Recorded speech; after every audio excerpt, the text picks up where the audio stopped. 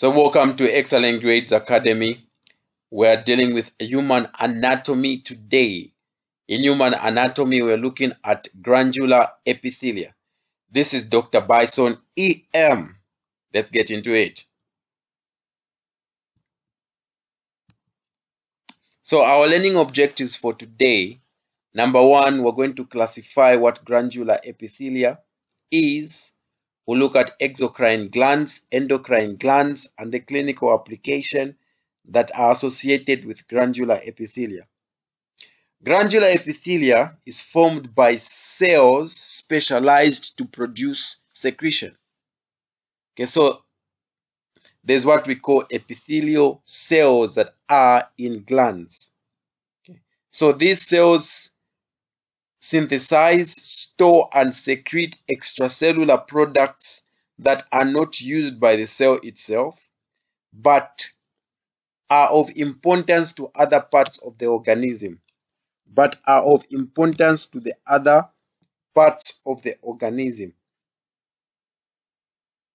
All right. So it's very, very important to know glandular epithelia, as it is found in so many parts of the body, as we're going to see in this lecture as we go on. Glandular epithelia develops from covering epithelia by means of cell proliferation. Very soon I'll be showing you a diagram on how glandular epithelia is formed from covering epithelia.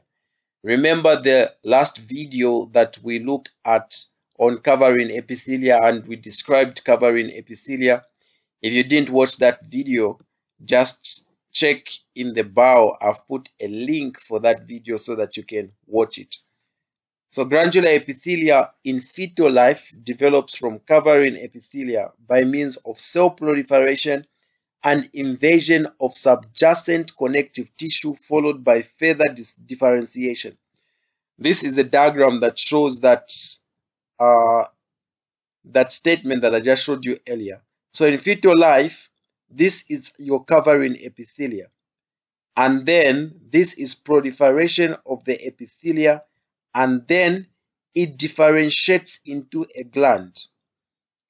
So this light green portion here is the exocrine gland. This is the gland. So this is the gland that has specialized epithelial cells that produce products to be used in the organism. Okay. So classification of glands, there are two types of classification of glands based on whether the gland has got a duct system, this portion here that I'm highlighting, where the cursor is here, the duct system, or it has no duct system, like here. So glands that have got a duct system are what we call exocrine glands, and glands that do not have a duct system, like this gland here, this one and this one, these are called endocrine glands. Their products are delivered to where they are needed through the blood. Okay. So this is what we were talking about. Exocrine glands maintain connection with the surface epithelia via the tubular ducts. Endocrine glands are ductless and they release their secretory product into the bloodstream. And the bloodstream will deliver the product to where it is needed. So exocrine glands histologically are composed of two parts. The first one is the secretory portion. It contains the cells responsible for the secretory process, those green cells that I showed you earlier. And the second part is the system of ducts. These transport the secretion to the exterior of the gland. Now let's look at classification of exocrine glands. Okay, so functional classification, this is according to secretory mechanisms. So exocrine glands can be merocrine. Merocrine secretion is where the product is secreted through exocytosis. There is no part of the cell that is damaged. Apocrine secretion is where the secretion product is secreted together with the apical pore of the cell. So the apical pore of the cell gets damaged. Holocrine secretion is a type of secretion where the entire cell gets distracted or destroyed for it to secrete its product. So that is classification according to the secretory mechanisms. Number 2 is on the basis on how the secretory product is produced. All right. Number 3 is based on the type of secretion. So your glands can either be serous glands if they secrete a watery substance, or they can be mucus glands if they secrete a mucus secretion, or they can be seromucus glands if they are mixed. They secrete both watery and mucus secretion. So this statement here is just trying to explain what I was explaining. Merocline or eccrine secretion, the secretory product is released by exocytosis. Secretory granules leave the cell without any further loss of cell substance. The glands that work by eccrine secretion include the exocrine pancreas and salivary glands. Exocrine pancreas and the salivary glands. Okay, so these are the glands, these are the salivary glands. As you can see, this orange part here is the secretory portion. This yellow part here is the duct system. And they are secreting by eccrine secretion or merocrine secretion through exocytosis. So as you can see, these are secretory vesicles. And the secretory vesicles fuse with the cell membrane on the apical surface of the cells, and they release the substance. Okay, this is how merocrine secretion works. Look at this statement here. Secretory vesicles releasing their contents via exocytosis. Secretory vesicles releasing their contents via exocytosis. Apical or apocrine secretion is the apical part of the cytoplasm of the cell is lost together with the secretory product. For example, the female mammary gland. So the female mammary gland secretes its product of secretion by apocrine secretion. The example is here. So this, as you can see here, the cells here, the apical surface is lost together with the product of secretion. The type of glands that secrete their products like this are the female mammary glands. Holocrine secretion, there's breakdown and discharge of the entire secretory cell and its product. For example, the sebaceous glands of the skin to produce sebum. The sebaceous glands of the skin to produce sebum. They secrete using the process called holocrine secretion. So this is an example of holocrine secretion. The cells are being disintegrated, and when the cells are disintegrated, they produce their secretions. So it's very important for you to know the type of secretion and the type of secretion and the type of secretion product that the cells produce, because those are used as classification system. Histological classification according to the duct system. Simple, the ducts are not branched. Compound, with a branching duct system. So if your ducts are not branched, then that is a simple gland. If your ducts are branched, that is a compound gland. And then there's another type of classification according to the secretory portion. If the secretory portion of the gland is shaped like a tube, then that is a tubular gland. For example, the glands of the intestines and the stomach. Acini or alveolar glands are flask-shaped with narrow centrally placed lumen. For example, the pancreas, the parotid salivary gland. The other classification, the tubuloacini. There's a combination of the tubular ends with a sac-like dilatation. For example, the submandibular and sublingual salivary glands.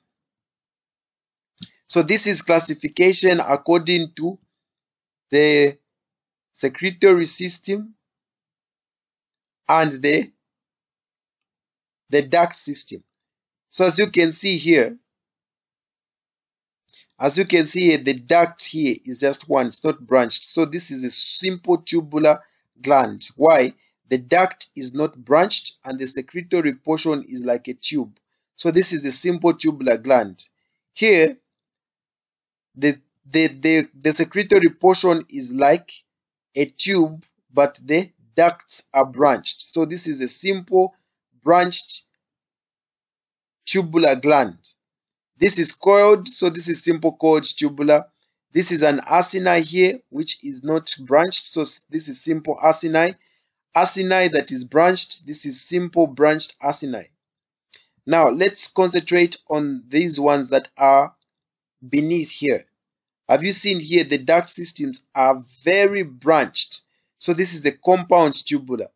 Compound acini, compound tubuloacini, because the secretory portion are both tubular and acini.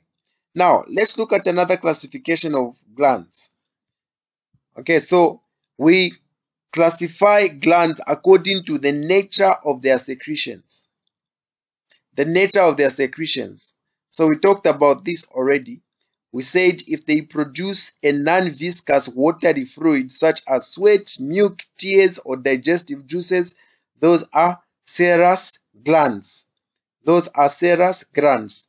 But if they form mucus, which is mixed with water, those are mucus glands. So examples of mucus glands include sublingual glands. These are mucus glands. Serous glands include the parotid gland and glands of the intestines, and the mammary gland as well. Mixed glands are those that produce both serous and mucus secretions. Examples of these types of glands include the submandibular glands. Alright.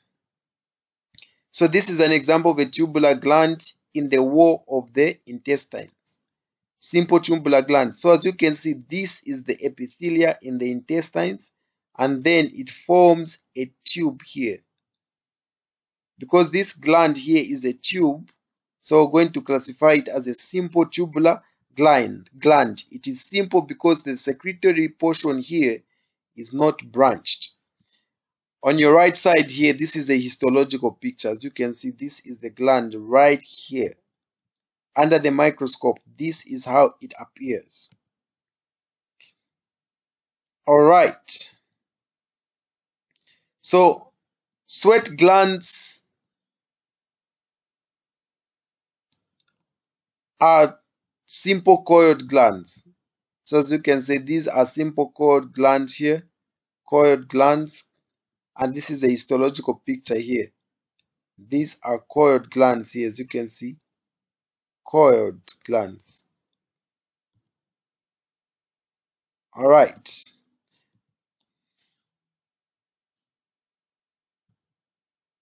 So this is just another picture of a simple acini gland. This is the secretory portion here. As you can see, it is like a flask. So the simple acini. And then this here is a duct system and it's not branched. That's why it is a simple acini gland.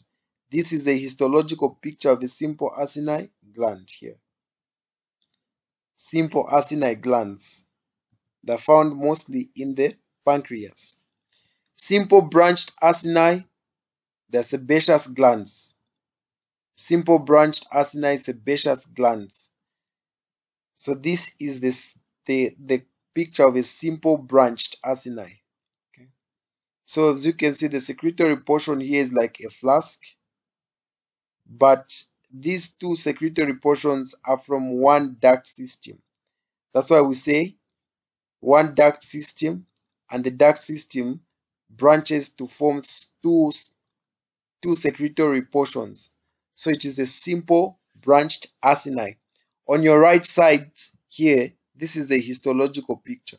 As you can see, this is the duct system, and then these are the secretory portions here. Okay. Compound branched tubular glands include Brunner glands of the duodenum. The duct system is branched. The secretory portion is branched. These are the examples. Compound branched tubular.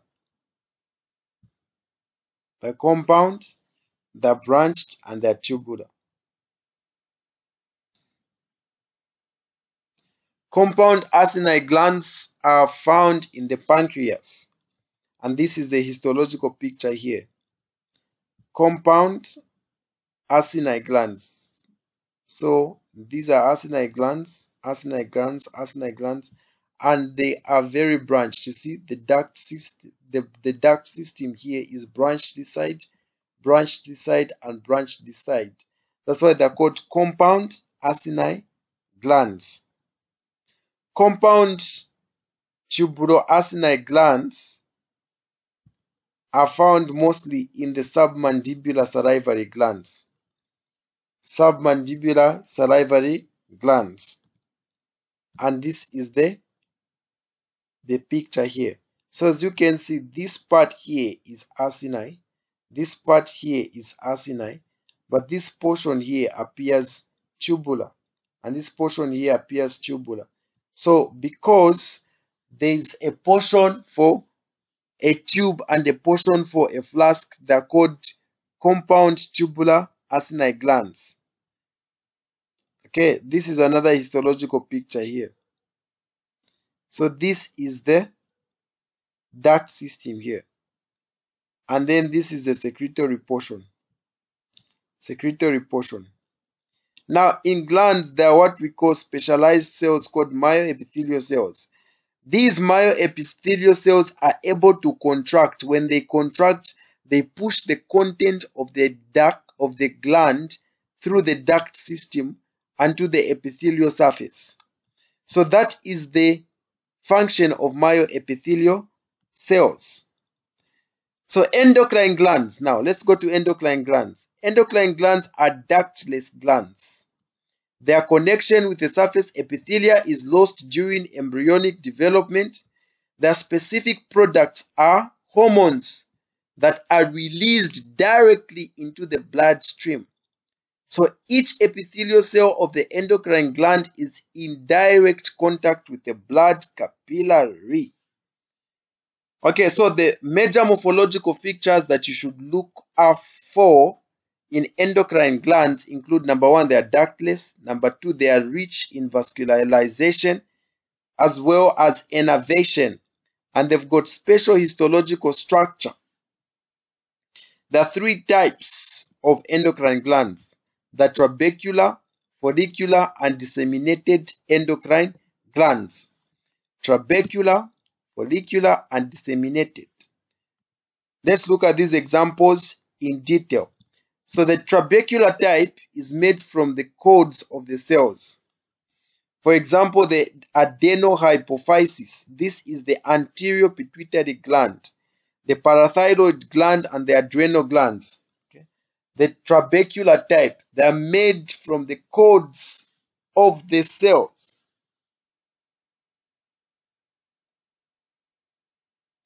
The cords of the cells. Let's hope I have a picture here. Follicular cells, the cells from spherical, so the cells form spherical structures, e.g. the thyroid gland. So as you can see here, look at this. So follicular type, they make spherical structures. They're more like follicles. The glands are more like follicles. They're shaped like follicles. So these are the epithelial cells and then the epithelial cells form a spherical structure. When you see this type of glands under endocrine glands, these are follicular cells. Remember, the trabecular type is made from the cords of the cells. Okay, so this is the thyroid and it's a follicular endocrine glands. Have you seen this? Follicular endocrine glands, and they've got a very rich blood supply. A very rich blood supply. The blood supply is what carries their product called the hormones to the site of action. The disseminated type, in the disseminated type, the endocrine cells are placed in groups or separately in another organ. For example, the Leydig cells in the testes, the Langerhans islets of the pancreas. Okay, and then this is the example. So these are the islets of the pancreas here. Okay. So these are your disseminated endocrine cells. All right. So that marks the end of this lecture. If you want to join our physical classes, we meet every day. Register for classes using this number 0953077213. I'll repeat again, 0953077213. This is Dr. Bison EM. I love you and enjoy histology. Until next time. So make sure to find these notes in detail in Basic Histology by Janquilla. The 15th edition is out, and Witter's Functional Histology. Register for classes and all this data will be made available for you.